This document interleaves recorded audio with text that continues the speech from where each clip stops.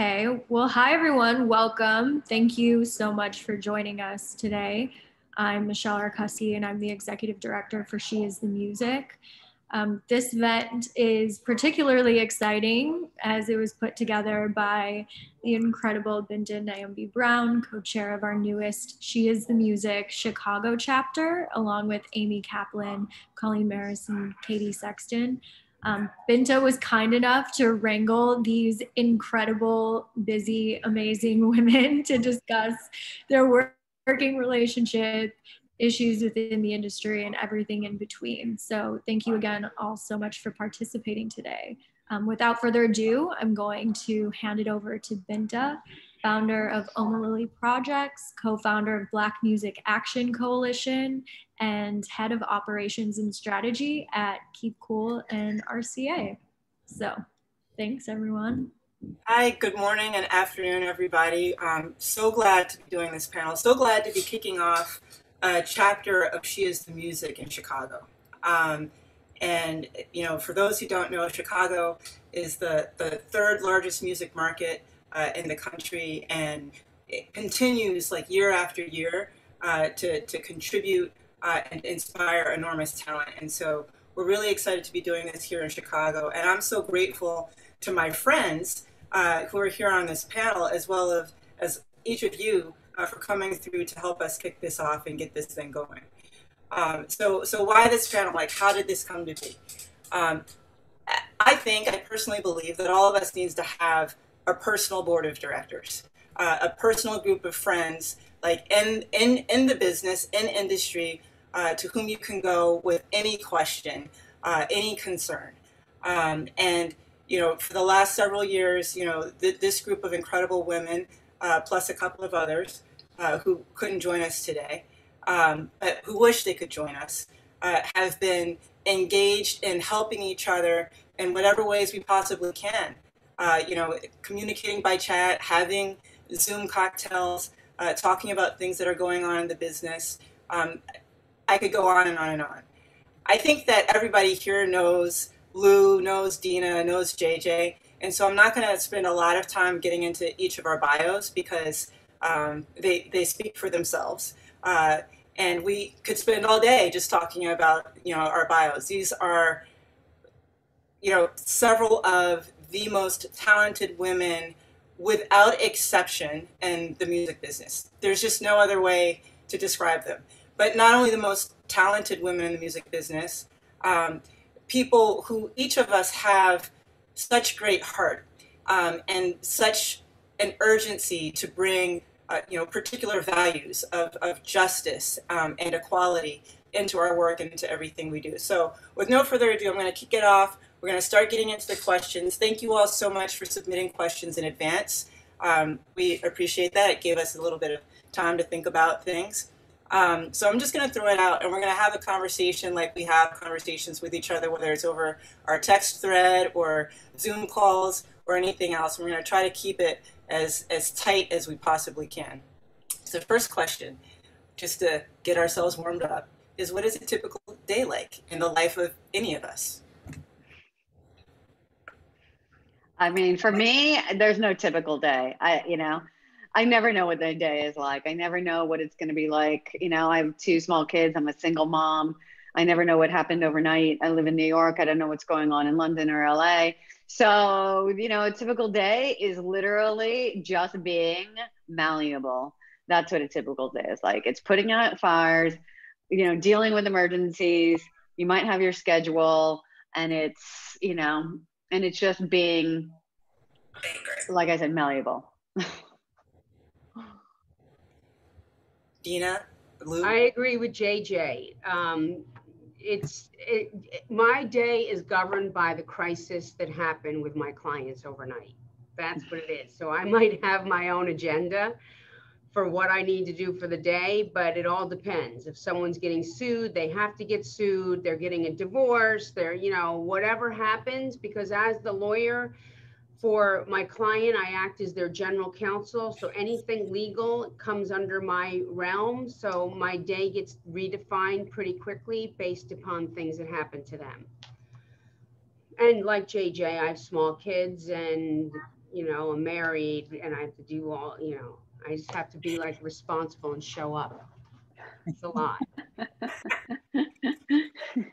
And I think I know for a fact that Dina's day, because Dina is also one of my attorneys. Dina's day starts around 5:30 in the morning. I'm pretty sure, based on when I start getting.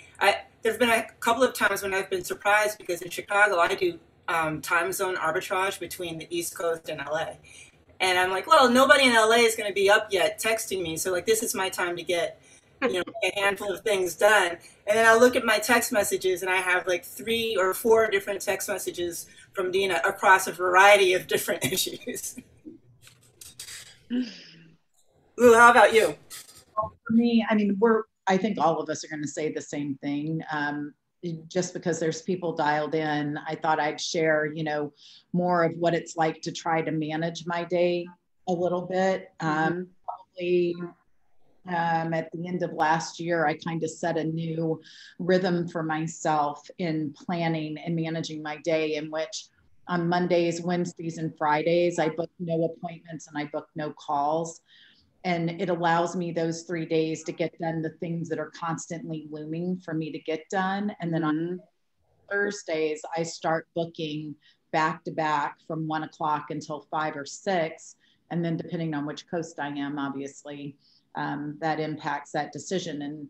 And that's really allowed me to have free space mentally and know that I have this carved out time for me to deal with, you know, things that I need to get done, but because of the daily fires, you know, end up in the way. Yeah, for me, my ability to manage because I have 4 different jobs, and my ability to manage each of those different jobs requires me to have a really rigorous routine. And so the day-to-day for me is about really sticking to a routine. I get up, I'm actually not going to say what time I get up each day because I don't want anybody to get the idea that they should start, you know, communicating with me then. But I get up, I start my day, I try to make sure that I pray every day, I try to meditate, I try to exercise for at least a half an hour, even if it's just here in my loft. Like there's a handful of different things that I do. I call it my zone of privacy at the beginning of the day. And then I carve out a zone of privacy for myself towards the end of the day as well, which includes spending time typically or always over the course of the last year over FaceTime with my mom and talking to her and finding out what she's been up to. But then, and that gives the freedom for the rest of the day to be as chaotic as it can. I know that I need to be flexible, but it's really hard for me to be flexible if I don't have certain elements of my routine that can't be manipulated or adjusted, or, you know, or changed by all of the emergencies that come up. So let's get into the thing that I think most of the folks who are here today are really interested in knowing about, which is, you know, the nature of our relationship, how we all work together, how we know one another, and what kind of changes we're working to get. You know, like the way the question was posed is, what are the changes we want to see in the industry? But a lot of our friendship and a lot of our collaboration is working together to create change in the industry. So let's just like start digging into that part of the conversation. And I'm gonna kick it over to JJ first because I know she has so many thoughts. I could talk about this forever. I mean, you know, I think ultimately the change in the industry is for the people at the top to look like the people who are the artists as well as the people who are consuming the music, right? And that's a very, very easy way of saying, anybody who was not represented in the Constitution, like we should be represented. Like we need to be there. We need to be taking care of each other. And it's been, you know, look, we all have been in this music industry for a really long time. We've all made major contributions to it. We are all just as smart as the person next to us that was, you know, was part of the original Constitution and not an amendment. And we deserve the same treatment, access, opportunity, pay, you know, worth, enterprise value, all of the above, right? And it's taken the music industry a very long time and the women in the music industry to kind of get together, you know, and really like, you know, have a She Is the Music and really targeted thing, because for the most part, if you were saying that you were a woman, there was some retribution to that. And it wasn't like really, it was frowned upon, and it was not something that we talked about. However, the women on this panel were not like that. Dina and I have known each other since the very beginning. When I represented Jay-Z, she represented Tupac, and like, she, you know, would be on my ass about, you need to do this and you need to do that. And I was like, you know what, you're right, I do. And why are you so bossy? And I love it. Thank you. You know, Lou and I worked together because we hired her for an audit for Jay-Z, and that was in 2010. And we've had each other's backs like since then. And then the three of us realized that we are all have this thing in common, which is we really, really, from the bottom of our hearts, very, very deeply care about lifting women up and supporting women. Like, we really care about it. It really bothers us that there's one office for women in every record label, every publishing company, every live touring organization, every agency. We're 50% of the population. We deserve equal everything, equal access, you know, whatever. But that's, you know, my lofty speech on my Apple box. You know, to follow up what JJ says, like, it's still a man's world. Like, until these major labels, which is Warner's, Universal, and Sony, until these labels are run by a woman, it's always going to be that way. Like, the women that are in these companies, they don't have a lot of power. No matter what their title is, no matter what they say, they will always get shut down at the top if the white man at the top doesn't like what they're doing.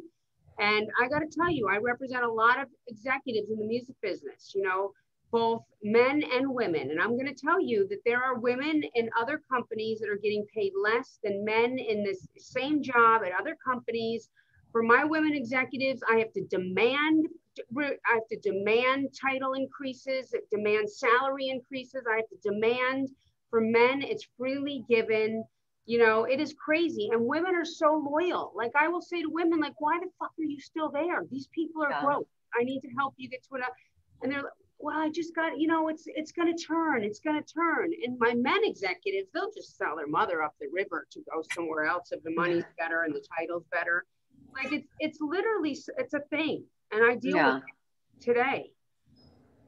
I have to say that, you know, with Dina, like, she's this is not just talk. Like from each of these women, I have learned to ask for not only what I need, but what I deserve. You know, like across the board, and it's something that is sometimes hard for us as women. You know, because we're worried about so much else in addition to doing just a great job. Like, we know we're going to do a great job. We know we're organized. We know we're capable. And we know we're competent.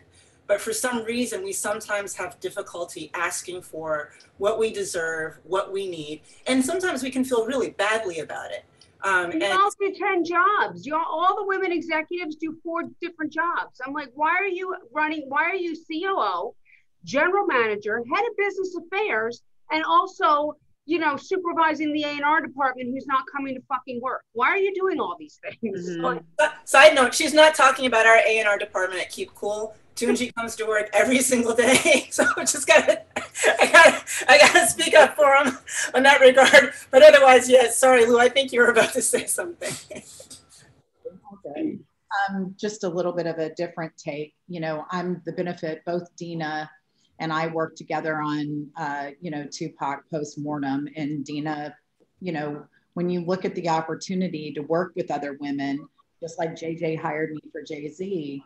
You know, when you get into a place where you can work with other women, you know, it's like JJ and I always talk about that. Why don't you hire females? Like, there's not going to be a real change unless we get into a position, you know, to hire women to do the work. You know, I probably have the largest overhead just by sheer number of staff and office locations. But, you know, for us, we've always been, you know, pro-female at TriStar, not allowing salary gaps, and then also being able to accommodate just the changing, you know, life events that folks have as they start to go into motherhood. Like, we've been able to equip women to work from home who wanted to stay home with their children where we can. We're in business management, so there's definitely times when we can't do that. But my point is being sympathetic to those types of events that happen. You know, I have, you know, staff sometimes that I had one who just had a, you know, an almost catastrophic event with her daughter who almost passed away. And she was like brand new here, had only been working here like 5 weeks. And we immediately just told her, go take care of your daughter. Don't worry about it. Don't worry about your time. And I get people in corporations can't do that, but folks like us who actually have our own businesses and are able to hold that, we can do things just out of a pure place of just being kind, first of all, and being able to give back the way that people actually didn't do for us, you know. And my mentor, I think most of you have seen me post about Mama Mike or Marcelin Bernardo. She was the first ever Black female executive of what was then CBS Records in 1975. And when I first started working with her, which had to be like in 1990, when I was working on Uptown Records, Mike was an African-American woman, had come up through the C-suite. She had been a VP of regional promotion. And, you know, she gave me the best piece of advice. She goes, just always do a great job. She said, if you do a great job, it'll come to you. And you know, and I get it. There's some people who do great jobs and they're dealing with the system, but just doing a great job, I at least received the benefit of doing a great job and being able to, you know, build a practice. I will say that Lou has given me some of the best advice. You probably don't remember, but you know, like a couple years ago, gave me some of the best advice I've ever received, which is to remember that you take yourself with you wherever you go, and so does everybody else. And so if you're somebody who's doing great work, keep doing great work, and take that essence of who you are with you into everything that you're doing, and not to worry about it. And I think it's profound advice, which everybody should focus on. You know, like in terms of, you know, what's that, Lou? But I always tell my staff, what do you bring with you into the room? Yeah. Because she tells that to me.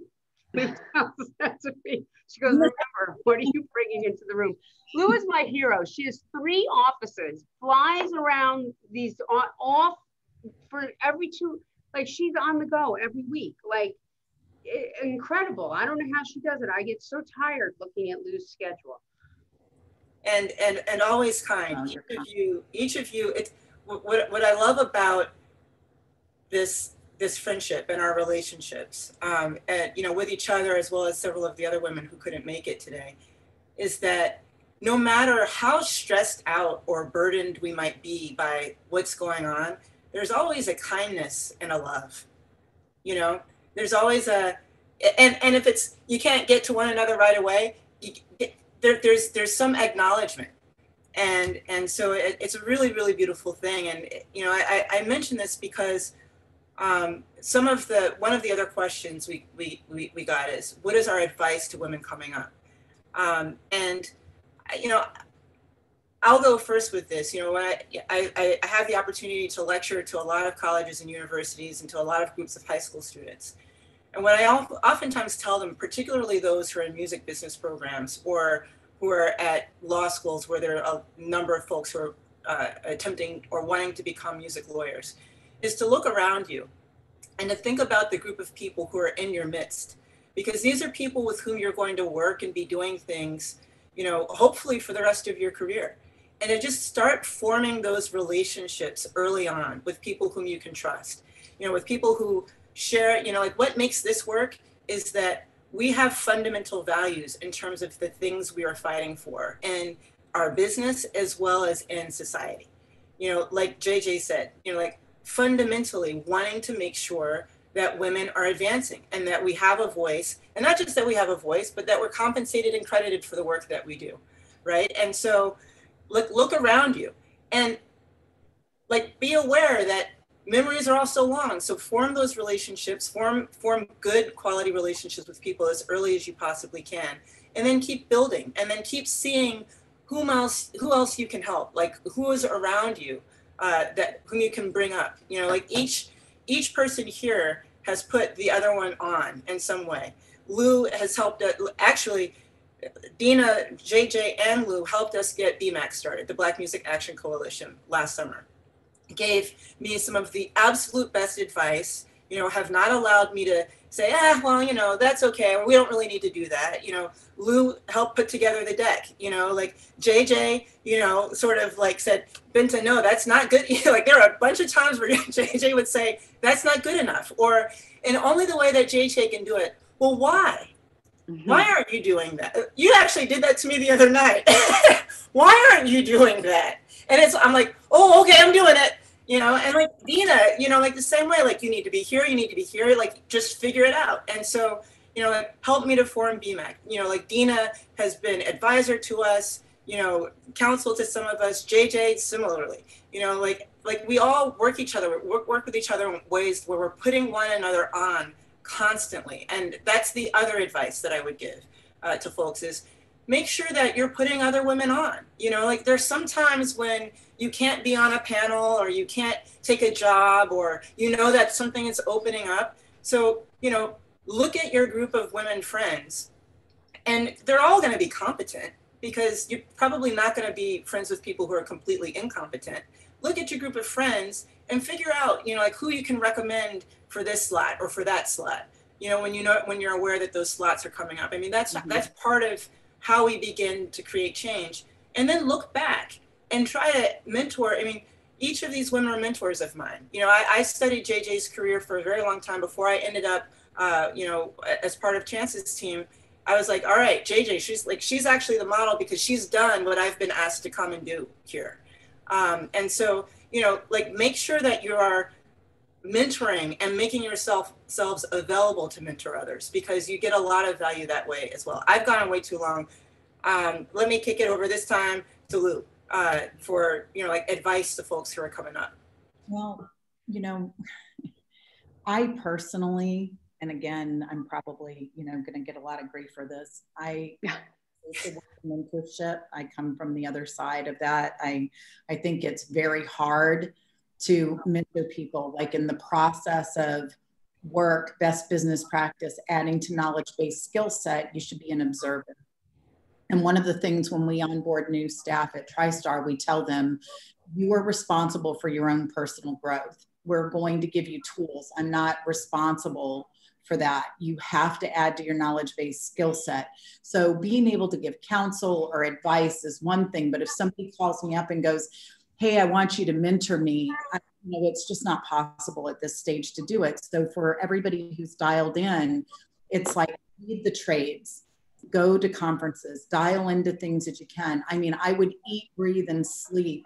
Like I was fascinated by Clive Davis, right, in the beginning, because, here he was a lawyer who basically, was in the midst of the technical aspects of the music business and ended up having these ears and this passion. Like it was so crazy to watch him develop his career when he talked about carrying around LPs in his suitcase. And years later, as I became friends with Doug Davis, like, listen, all of that was true. That's what Dad did. So anyway, all of that to say, I would encourage everybody who's on, like, I think Binta, you asked, what are some of the great reads? It's like, whatever inspires you. I think it's really hard to be in this business if you're not naturally driven with a heart to serve and be involved in the art, because it's a service-based business, regardless of what your technical gifting is.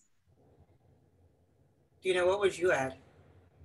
I mean, look, mentorship is a big part of what I do. Like, because I taught like you at, law school for 20 years and, and you just got to go where the love is. That's what they tell you in the programs of recovery. Go where the love is, because we all can sit here on the Zoom and we know a handful of women in the music industry that don't help other women.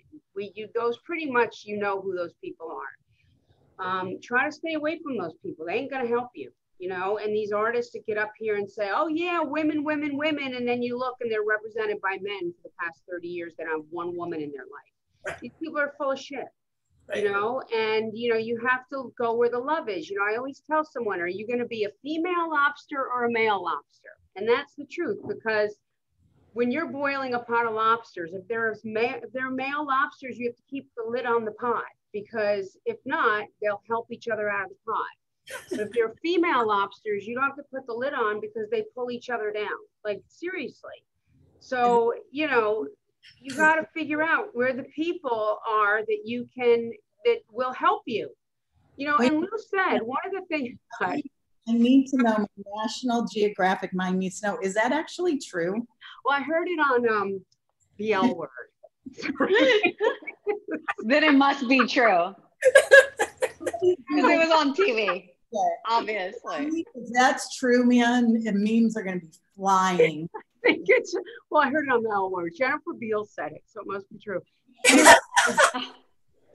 So what else? Like, I love what Lou said. Like, you know, you have to be, we're in a service business. And the best thing about JJ and Lou and I, and the three of us, I go back 20 years with each of these women, you know, it's a long time. And the advice you gave, Binta, about finding people and growing up with them is it. I mean, when I first started practicing law, 5 minutes, you know, I met these women, and you know, we've been in each other's lives professionally and personally throughout the entire 2 decades that we've known each other, you know, but being of service is a big part of what we do, because we represent people and we are of service. So in and outside of our business, I mean, whether it's like your clients having personal stuff, you know, whatever, it's like, it's all about being of service. It's a big part of it. I will finish by telling you a story that I don't even know if I've ever told Dina and Lou. But when I first wanted to get in the music industry, I knew, like, I went to Cornell Law School solely to be a music attorney. I went to Hughes, Hubbard & Reed, which is a big Wall Street firm. And I was working there for about a year. There was a guy there who had worked there, and then he went to work for Electra, and he was like, when you're ready, I'll introduce you. So, you know, he got me an interview at Arist, and I thought, you know, I really wanted to represent artists. So I thought that the big place I needed to go was the firm to work for, which was Grubman and Dursky, Schindler, and whatever it was called then at the time. So I get a call to go interview there. And, you know, I'm at a Wall Street firm, so I'm wearing a suit. And I'm like, oh my God, I'm so overdressed. I walk in and it's like wood paneling, books, and they're all wearing suits. And I was like, okay, like, this is kind of not at all what I want to do. And then, you know, it wasn't like, I could Google everybody on the internet at that time. And like, so I walk in and I start getting interviewed, and all of a sudden it struck me, and I was like, where are the women here? And I don't know, this was what I thought was going to be my dream job, the Holy Grail. And I don't know what made me do this, because I'm from like nothing. My mother didn't graduate from high school. I have no family money. I'm graduating from Cornell Law School and hundreds of thousands of dollars of debt. I am like broke, and I'm like, this is going to be my dream job. And I say, blurts out of my mouth, and where are the women here? And the attorney who's still there to this day, oh, they're out there. And I was like, the assistants? And he was like, yeah. And he had a magic 8-ball on his desk, and he like shook it, and he goes, is Jennifer Justice going to have a big career in this industry? And he was like, remains to be seen, or whatever that one is that maybe is. And it's like, oh, you're really ambitious, huh? And I was like, after that, it's like I'd met with 3 more people, and, you know, I was like, okay, I hate this place. I do not want to be there. Licking your ass right now, so fuck him. What'd you say? That guy's licking your ass right now. Fuck you. Can't wait right now. Thank you. So, what a story. Dina LaPolt, everybody. So anyway, I then, a few months later, Elliot Grobman, who was leaving that firm, who I did not meet at that point, and was starting Cotico, Carroll, Guido, and Grofman, I met with Michael and Elliot, and I had this great like interview, and was like, oh, I have this job. Like, I absolutely have it. And that night, Elliot goes out to dinner, and he calls me the next day, and he was like, you know, I went out to dinner with my old buddies at Grubman and Dursky. You never told me you interviewed there. And I was like, you never asked. And I was like, why would they tell you? And I was a little nervous, because I was like, I really wanted the job. And he goes, well, I was saying, oh, we just met this woman, and you're never going to believe her name, and we're going to hire her, and her name is Jennifer Justice. And the guys are like, oh yeah, we interviewed her. And he's like, well, why didn't we hire her? And they go, because she was too ambitious. Really? So, yes. And by the way, this firm to this day, to Dina's point, has how many women there? 1, 2 out of 40 lawyers? I'm gonna torture them more. Yeah. So anyway, it's you know, goes to show you, like, what you think your dream is, right, might not be your dream. And you really got to go with the love of who is going to be there for you and who is going to watch out for you and where you can thrive. Because there is no way I would be on this call right now if I had gotten a job there. I would be, you know, I probably would have been in and out of the business in no time. So. What a story, JJ. That's crazy. I remember calling JJ and going, JJ, you got so much going on. You're like the powerhouse of this Jay-Z thing. This guy doesn't move without your, like, you got, what is these people that are sitting on your head? Like, I told you she was bossy. Bossy. I took at least 2 trips to Jennifer's office and had the same conversation with her. I'm like, JJ, what are you doing? You gotta do it on your own. See, it works, ladies, supporting each other. You know, because it's hard sometimes. You're your own worst advocate, right? So it's like you need other people to do it, to step in and be like, wait a minute, like you know, and sometimes unsolicited advice. And that's what you need. You need people to be like, no. You need to do more than this, right? Unsolicited, honest advice from people whom you really respect. It makes such a huge, I mean, look, Lou, again, I doubt that you remember this conversation. We don't need to go into it now, but like it turns your head around when you have somebody whom you really respect and who's saying like, this is the way it is. And by the way, I see you, you know, or like you, JJ, when you, I mean, like, it's literally my favorite thing. You've done this a bunch of times. Why? Like, why? You know, like a little bit different stylistically from Dina, who's like, not why, tells you what you're supposed to be doing, but it's sort of like, and it's a great balance. Like each of you are a great balance in terms of styles, you know? So I'm very, very grateful. You know, I think on the mentorship point, like one thing that I would add to what Lou is saying is that, because this happens a lot, you know, I'll get, you know, text messages or DMs, you know, after I've lectured somewhere or been on a panel. And it's just, I think it's important to understand that the intention is always a good intention from people who are on panels that you're going to and you're learning from. But it's very, very difficult given the complexity, not just the complexity, but given how busy everybody's jobs are. You know, like we can't necessarily respond to every single text or DM that comes through. The desire might be there in some cases, but it's very difficult to do that because we have to also maintain our businesses, and all of us are in client-facing businesses. You know, like even for me, like I'm a manager, but also on the label side, like, you know, like there are artists who are involved and a lot of them, and it's extremely unpredictable. And so it can be difficult. And, you know, like there've been a couple of times where somebody has expressed, you know, disappointment that I haven't been responsive, you know, like when they've had a question about something for their career. And this is my public apology, but also an explanation, which is that sometimes it can just become very difficult given, you know, like how much we've got going on with our jobs and with our responsibilities to our clients, our responsibilities to our families. And so to keep that in mind, because there is, like to Lou's point, there is so much that each of us can be doing individually. Like I said before, I studied JJ's career for a very, very long time.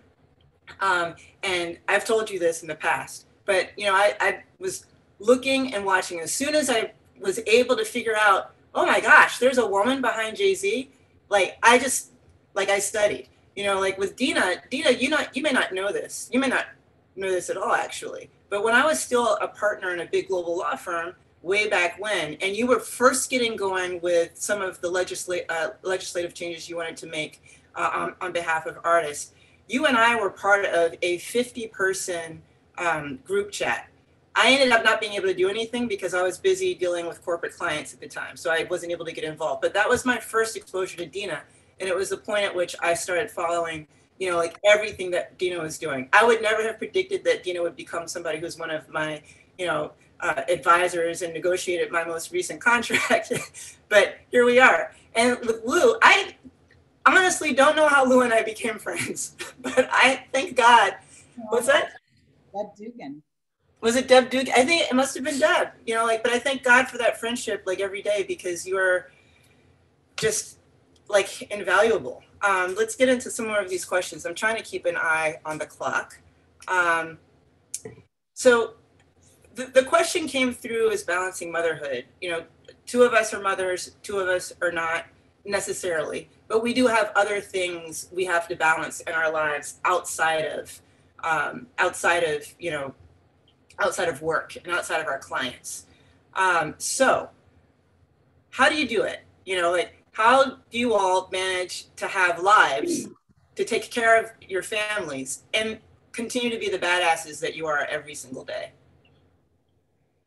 Man, I'm not sure how well I do it, to be honest with you, but you know, I try to, like, what I do now, and look, because I'm in my own company now, and all of my my clients are only women, you know, we have different conversations. It's not like somebody is demanding to have a call on a Saturday at 5 during, you know, my kid's soccer, you know, game. Unless I say it's during my kid's soccer game, I'm cool with it, which I have done before. You know, it's there's for me and with my clients in the situation now, there's much more empathy and generosity in how we, and respect in how we deal with each other and talk to each other. I was doing a really big deal, you know, with a female founded company that was selling to another big company. And we did need to talk a lot on the weekends, but the conversations were, okay, well, when is, you know, your daughter taking her nap? And then we can have the call, you know? So right now, and look, and I think COVID has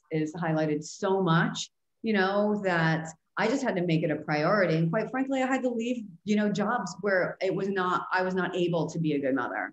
I had to, and I had to do things and move to places that allowed me, because I was in places that would say, like, if I left at 4:30 to go trick-or-treating with my kid, you know, with my kids, it'd be like, oh, aren't you lucky that you got to do that? You know, just snide, shitty remarks also, by the way, from women. And I'm like, I'm sorry, I'm not willing to miss these kinds of things. And I'm sorry that you didn't do that, because you really missed an amazing opportunity, you know? And so, you know, you have to, you know, and I think COVID, like, as horrible as it's been, it has allowed the whole world to see that people are people and they're parents. And for so long, especially in this industry, we've had to hide that we're women, and in particular hide that we're mothers. And it's just wrong, you know, and it's wrong. And we need to be able to be there for our kids and show that we can still, like, if you want to talk to me, like, if I want to eat, you know, with my kids every night, I will do that. That does not make me any, like, doesn't make me worse as as your advocate or, you know, working for you. I can pick it up at 9 when they go to bed. Like, don't tell me what my workday is, because it was defined by men. The workday was defined by men so they could get out in the morning and didn't have to deal with the kids, and get home in time for dinner and say goodbye to the kids. So, like, they're great dads. That's how it was defined. So, you know, trying to get caught in this, like, traditional way of doing things for a woman and women like us, like, I can't. Like, so I just do the best I can. And I'm honest when it comes to, like, talking about, like, things that are going on with my kids. Oh, I can't because I'm doing X, Y, Z, you know? It's fun. Have any of you noticed, given, you know, Zoom culture over the last year, that when their kids, when their babies enter the screen, everybody stops and says, oh, how cute. Like, oh, no, it's okay. Like, oh, look at your little child, you know? But I feel like when our female colleagues are still like, and like the guys are very, very proud. They're like, this is my child. And I feel like sometimes as women, you know, when the children come into the screen, it's sort of like there's that flash of embarrassment, you know, like, yeah, you know, women are still shamed about it. It's really sad, you know. And JJ, I feel the same way you do. I do not care. Like, I will say to clients, I will say to the biggest executives, I can't do that. I'm going to my son's soccer game. And then there's silence on the phone. Like, I just don't care. You know, you have to set your priority list. And then if someone pushes back at me, I just say no is a complete sentence. Yeah. Yes, exactly. I want to give a different twist on things, because obviously, you know, although I've been married 31 years, Rob and I couldn't have children. And so just a different aspect of, you know, what what is the heart, right? When you're a woman and you want to be able to take care of your family and still work, and you're still competent and you have a passion.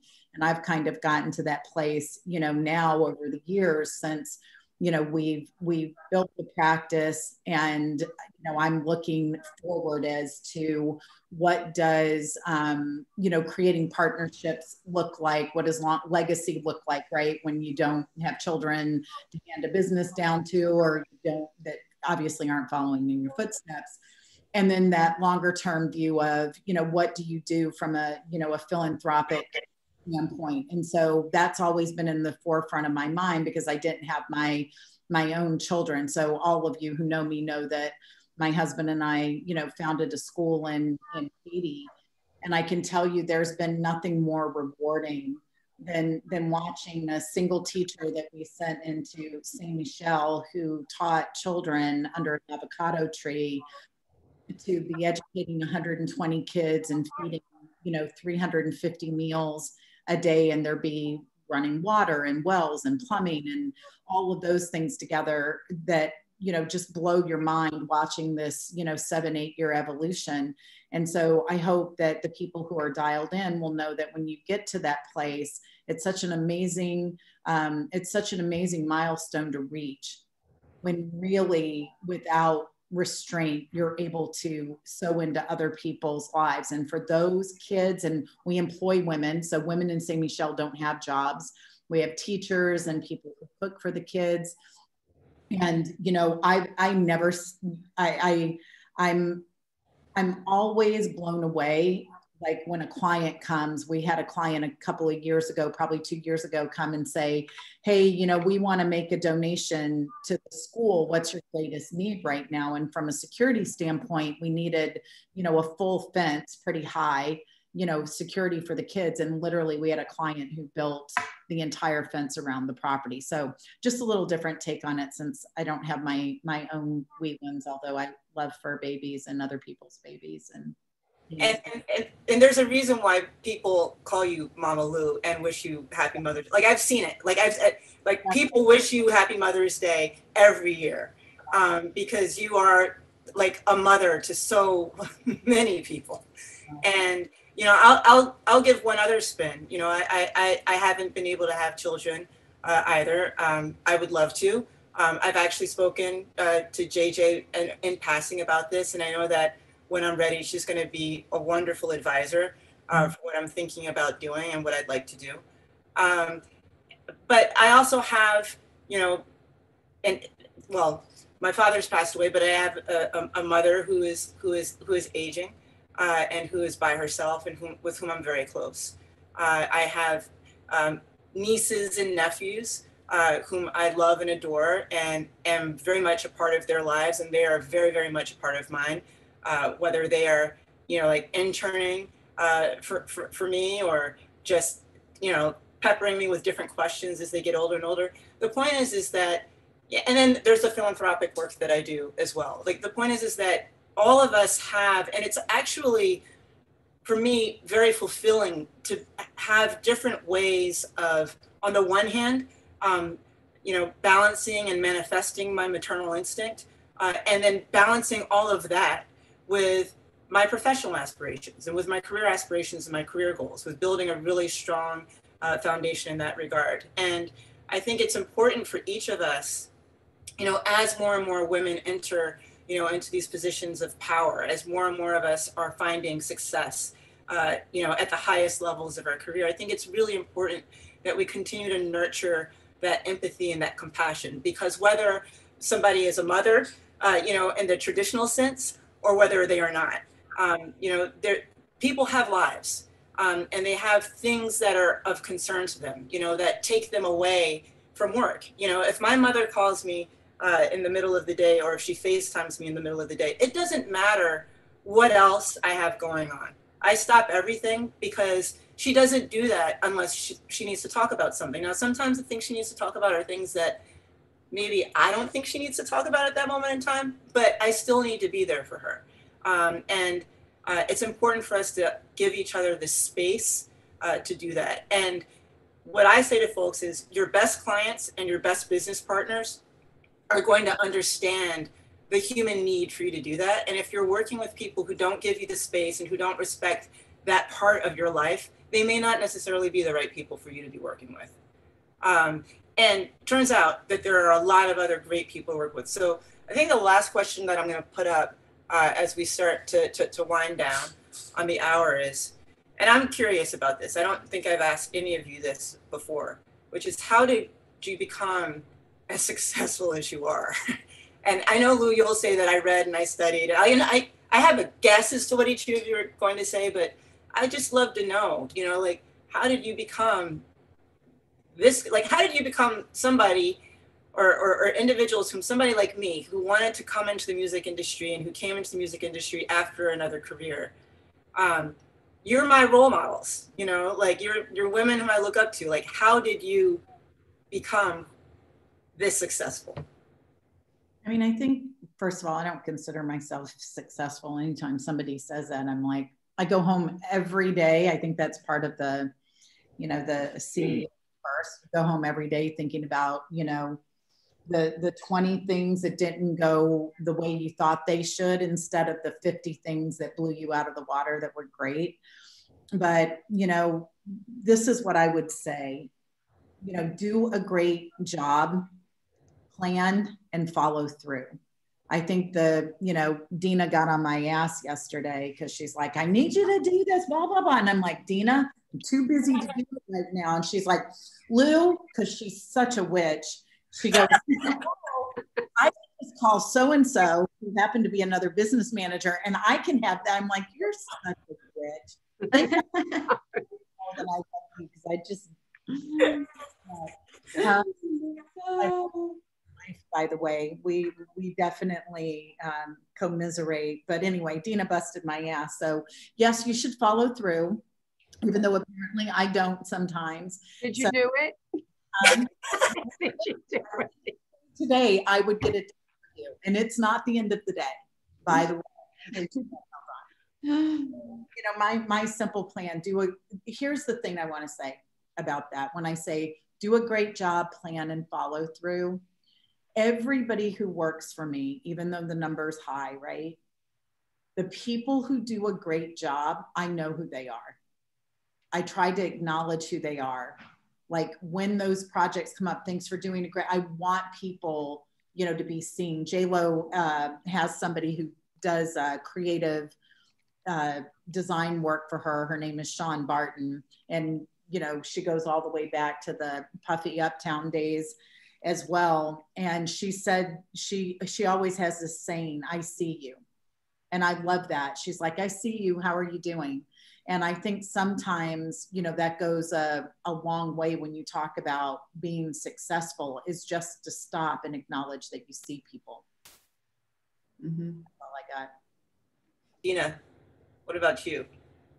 Well, listen, I am a doer. So I'm like Lou. I'm like, what do you mean successful? Because I'm still hustling. Like, it's a hustle. Every day is a hustle. The same hustle as I had 30 years ago, I'm having as a hustle now. And people ask me, why did you decide to open your own firm? I love that question, because the answer always shocks people. I go, what are you talking about? Like, I had a choice. No one wanted me. Okay. I was a woman. I went to the wrong school, unlike JJ. I was dyslexic. I was just recovering from drugs and alcohol. I was like not wanted. You know, I opened my own law firm because I was interning at a law firm as I was waiting tables at night, interning for free at a law firm, which basically I filed the guy's papers and was blowing up his kids' basketball. And I happened to meet a Fanny Shakur who saw me. That's what she would say to me. I see you.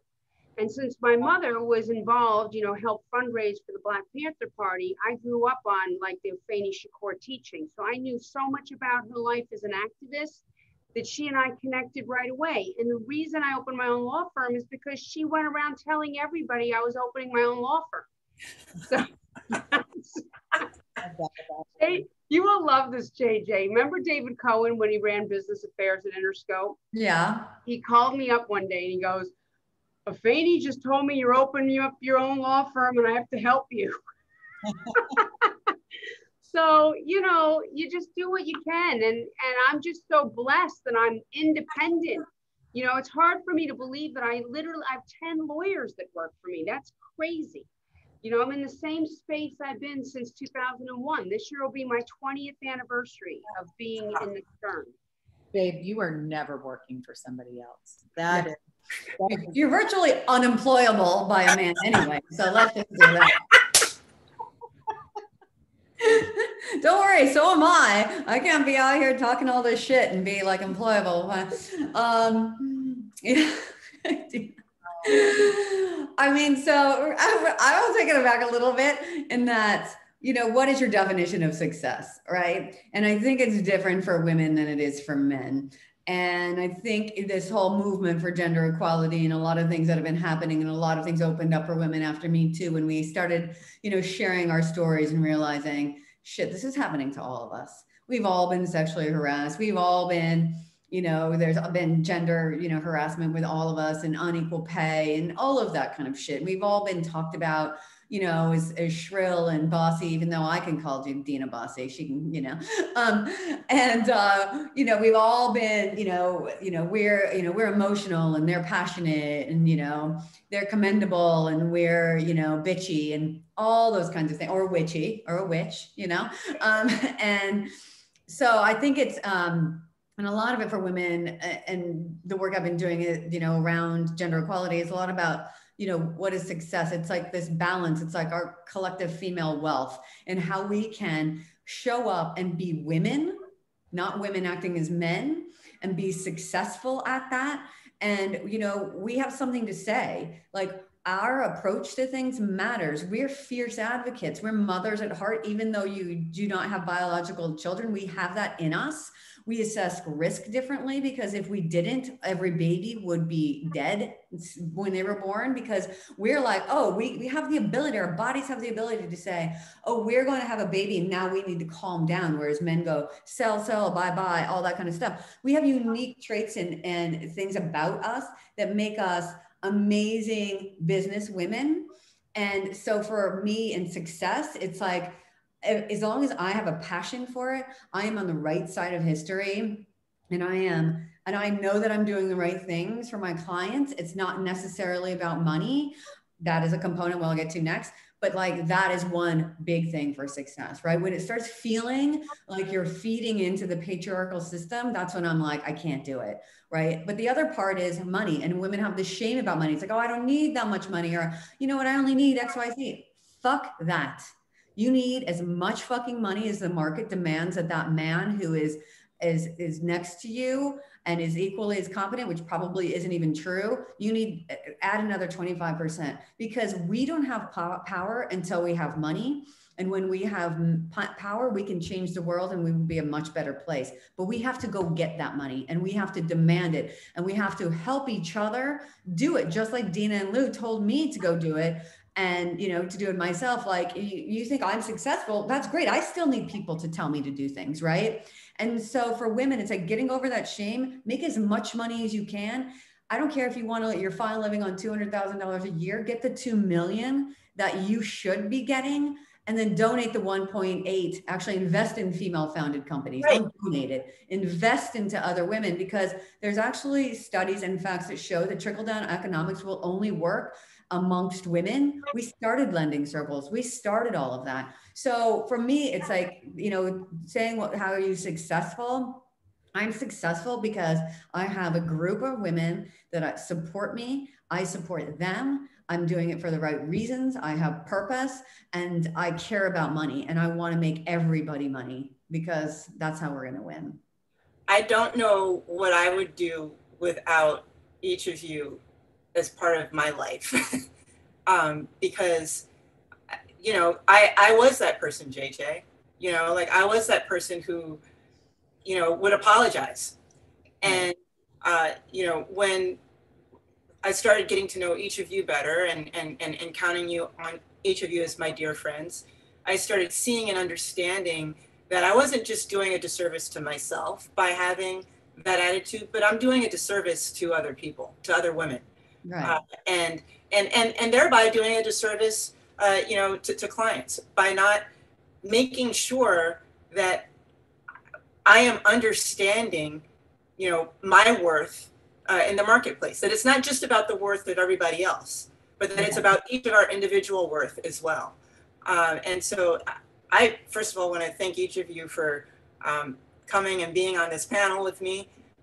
In terms of success, I would define it loosely as, and I actually have defined it this way, as having the ability to direct your career and having the ability to make choices and not allowing yourself to be changed by the crap that happens in life and in the business, but to continue to keep moving forward, knowing fully who you are, what you value, what you're about, why you're doing what you're doing, and quite frankly, to be able to look to your left and your right as you ascend and to see other women around you.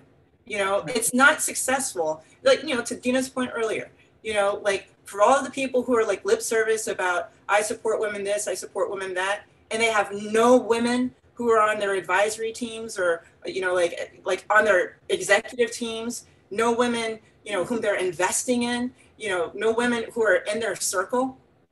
It's lip service. That's all it is. It's saying it because it's what we talk about now. But what I love about everybody here is that you have genuine integrity in what you say. Like JJ, you're about changing things in terms of pay equity and making sure that women are supposed to be where they're supposed to be. And you walk that walk and you talk that talk every single day. The same thing is true with Lou. The same thing is true with Dina. I try to make sure that that's true for me as well, is to make sure that I am walking the walk that I talk every single day in everything that I do. So to me, that's success. It's integrity. It's having integrity in what you do and how you're doing it, and knowing who you are. So I know that we're supposed to be, we're right at 2:00.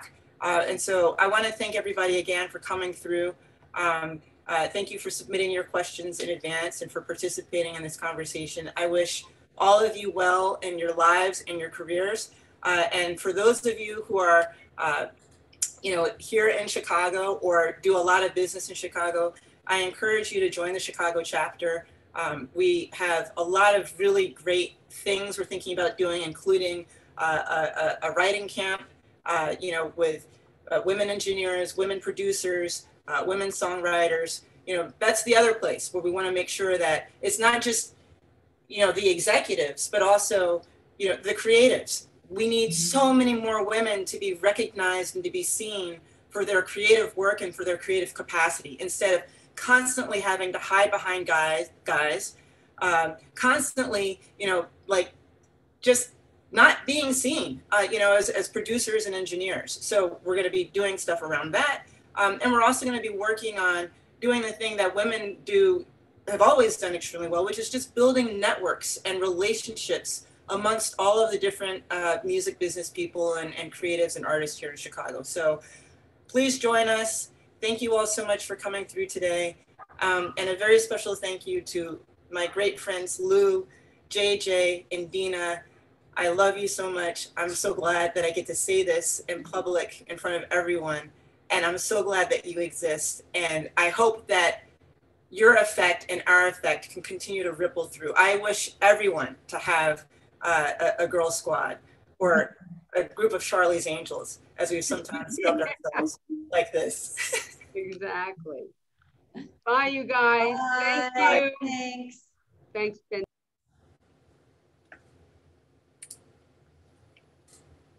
That was. Everybody's gone. Bye. Thank you. Was it good? Was it okay?